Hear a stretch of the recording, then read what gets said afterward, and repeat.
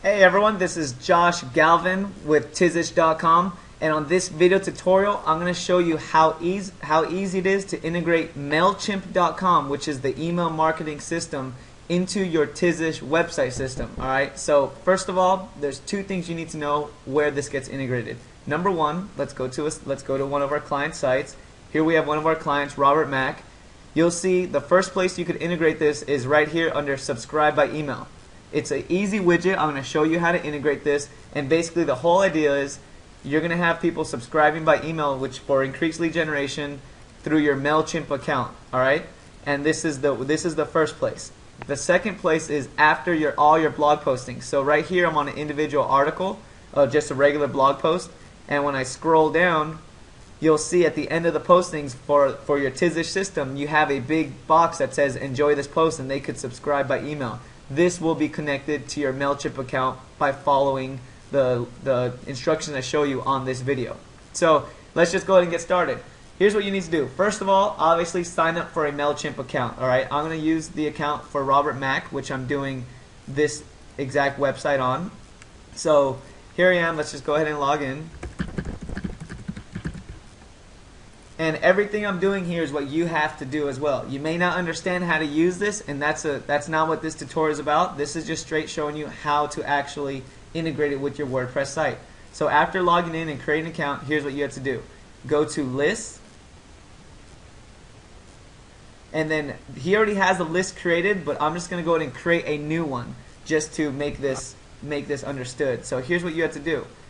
On the left hand side, you'll see a link that says create new list. Click on this button, and then it's going to ask you all these things. Put create list, and then you're going to have to put in the information. So I'm going to call this test list. I'm doing this just for the test. Default name test, reply to email test at josh.com. And then here's the default subject, your new update. The whole idea is this is just default information you need to put in with your own custom information. So it's pretty self-explanatory, but basically remind people how I got on the list. I like to take this exact text that they had. You are receiving this email because you opted in.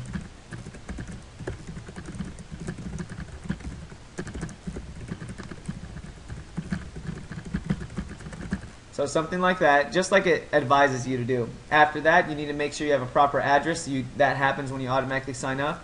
And then if you want to get emailed, when people subscribe or unsubscribe, it's up to you.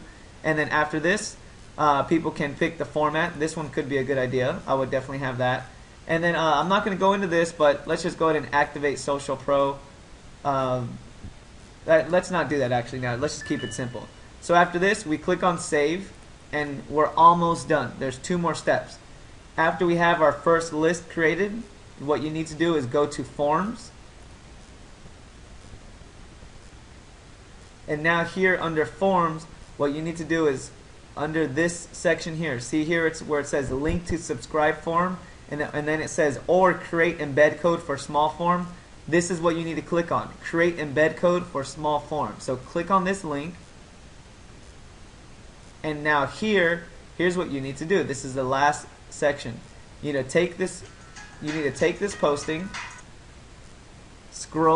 take this whole text, copy and paste this entire text, and what you need to do is open up a notepad document or something. It's something that you could just copy and paste text with. I like Notepad. So I paste this here, and you need to ignore all this. It might scare you. When you look at this, don't get frightened. Okay? It's just crazy code that you don't need. Here's the code that you will need, okay? You need to look for it, but it's the exact same thing.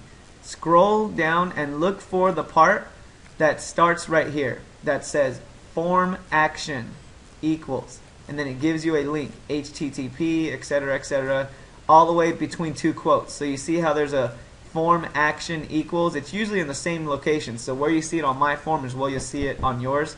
Where it says form action equals, you'll see a quotation mark beginning, and then if you follow this whole piece of code, you're going to see a quotation mark ending it.